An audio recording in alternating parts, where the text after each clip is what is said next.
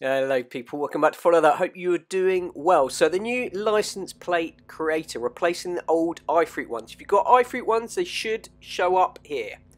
And you can't delete the Rockstar Audi ones that you may have got in games. The plates are free. You can have up to 30, and so you can delete ones that you've already created to keep it within 30, and there's an 8-character limit, which is a little bit annoying if your channel is called Follow That, so I'll have to go for the abbreviation Follow T, and I'll try a variant on that a little bit later. So at this website, you have to sign in with your Rockstar Social Club ID, that you have to sign in with a Rockstar launcher. Anyway, you may not have done that for a while, so you can get the car view, the plate view, etc. And when you're signed in on that website, then you are good to go to create them. So you can pick your colour, and it's very weird that you have to do this via a website. You should just be doing this in-game, really. So I don't know why we have this whole convoluted process.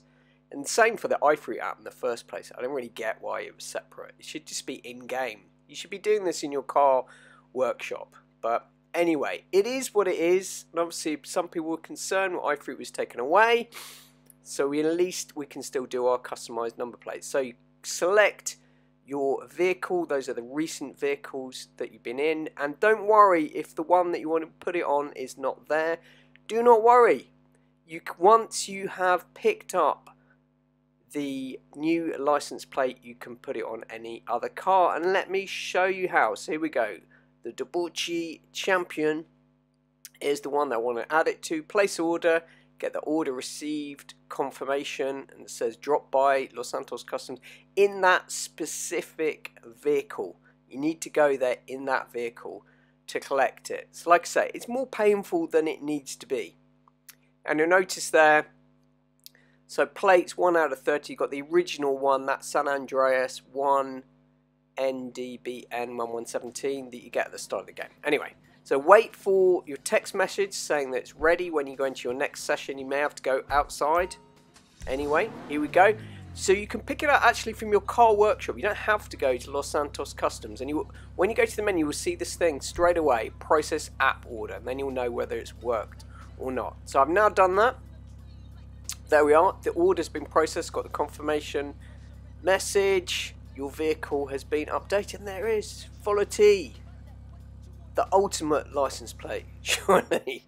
Alright, and if you then get access, that limits that workshop vehicle menu, so you have to get back in, and here we go. Right, so now under plates, we will see those same options for colour. Why do you have that in the menu? Got the Rockstar one that I got at the start of the game. And then I can now add that Follow T on there.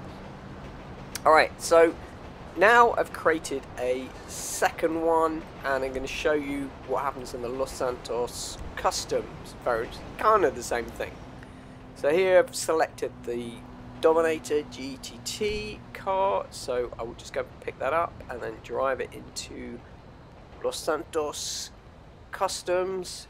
And obviously here you can call the mechanic and get to deliver it to you. There we go, let's get inside.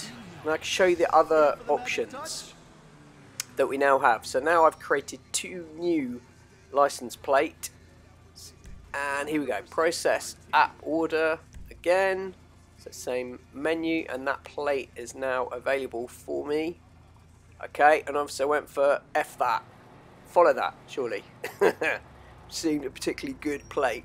And now we are good to go. And just to show you that even though this one has F that on it and that was selected, you can still choose any of them once you've collected them. So now if I go down to plates, here we go. There we go. I could put follow that, follow T, or F that, or the original one on there. There you go. Hope that helps you out and explains a few things. Take care, people. Speak to you soon.